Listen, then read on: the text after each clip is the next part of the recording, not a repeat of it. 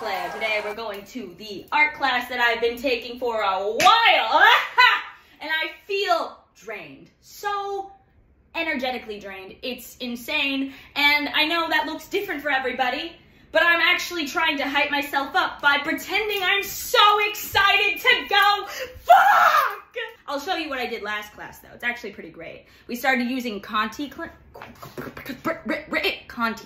I got to start, you know, shading, adding some value. You know what I'm talking about. My friend said it looked like a penis, and I would have to disagree. I really like the pipes.